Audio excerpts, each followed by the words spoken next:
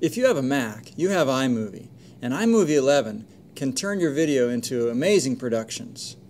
Let's say that you're sitting at the Little League field and your son or daughter gets up to bat. Like a diligent parent, you've got your video camera trained right on them. They smack a home run, and all you get is the hit of the ball on the bat, and then you stand up and start cheering wildly. You forget to video them rounding the bases and crossing home plate. Fortunately, another parent says, "Hey, I got your child running the bases too."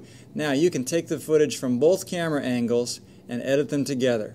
But the secret is using iMovie's advanced tools. It's not turned on by default. Let me show you how to do it. To alternate between two camera angles on the same scene is called a cutaway.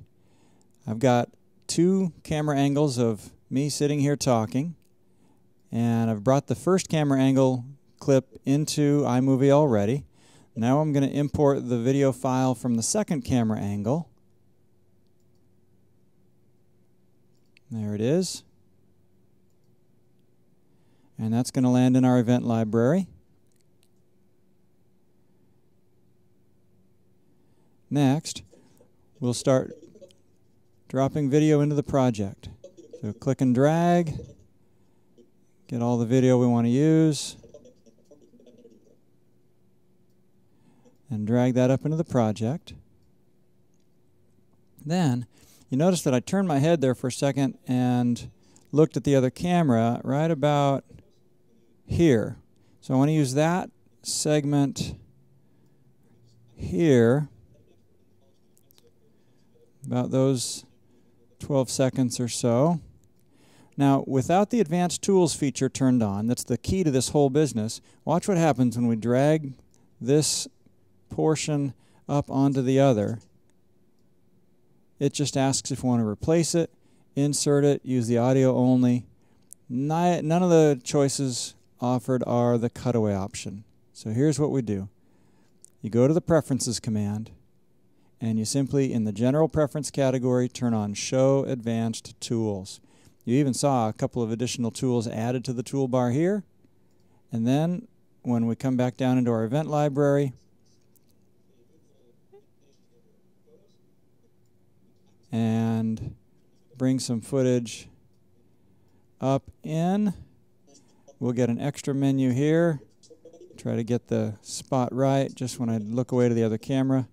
There we go. We get an extra menu that includes cutaway, picture-in-picture, side-by-side, some really great options. Now when you choose cutaway, the extra clip lays in over top of the first one. Now you're going to have to spend some time getting the audio to line up so that it doesn't look like you're lip-syncing badly. And I'm going to zoom in for that, like this. And we're going to make sure that the Show Audio Waveforms is turned on. And we can hopefully look at the waveforms in addition to listening to them and try to see when they line up. Let's play. Okay, so I can tell just by listening that this one's a little bit ahead, I think, or behind. Sometimes it takes a little getting used to or experimenting to get it right. Oh, I went the wrong way. We'll go this direction instead, because I'm thinking that this audio right here matches this audio right here.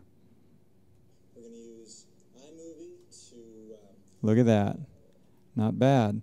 And then, of course, you simply mute the volume by dragging this volume bar down of the camera that had the poorer quality audio. You could do that on either one, but in this case, this distant camera had much quieter, poorer quality audio, and we've got our cutaway. I'll hit spacebar here to play it and see what we get.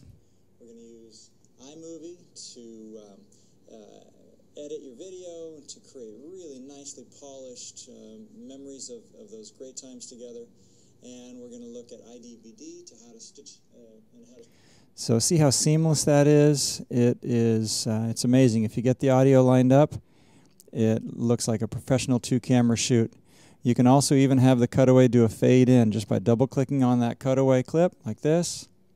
You can make it so that the cutaway fades in, half-second fade in and out, sounds fine to me, and you get a nice smooth little fade in and fade out effect like this.